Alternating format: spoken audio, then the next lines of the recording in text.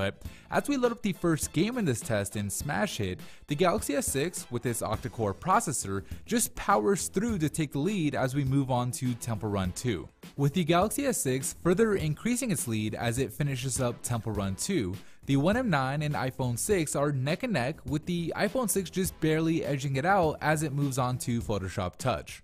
So at this point, all three phones are about an app apart from each other, with the One M9 in last working on Score Mobile, the iPhone 6 in second getting started with Netflix, and the Galaxy S6 in the lead already on the browser test loading CNN.com.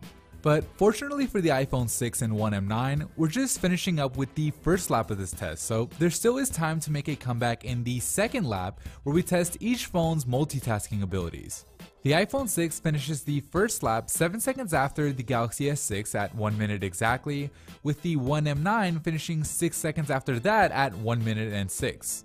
So far, the Galaxy S6 has had to reload both Smash Hit and Temple Run 2, which leaves the door open for the other two phones to make a comeback. And actually, the One M9 has had every single app ready to go in the background, with it just flying through this second lap, overtaking the Galaxy S6 and finishing with a total time of 1 minute and 27 seconds. The iPhone 6, having most of its apps ready to go in the background, also passes the S6 with a time of 1 minute and 34, and now the S6 finishes with a time of 1 minute and 37. Okay, so those were very interesting results. The phone that finished the entire test first was the One M9, even though it actually took the longest to finish the first lap. The phone that finished the test last was the Galaxy S6, even though it was actually the quickest to finish the first lap. So take what you want from these results. If you want a phone that finishes loading a single app the fastest, go with the Galaxy S6. If you want a phone that offers the smoothest multitasking, go with the HTC One M9.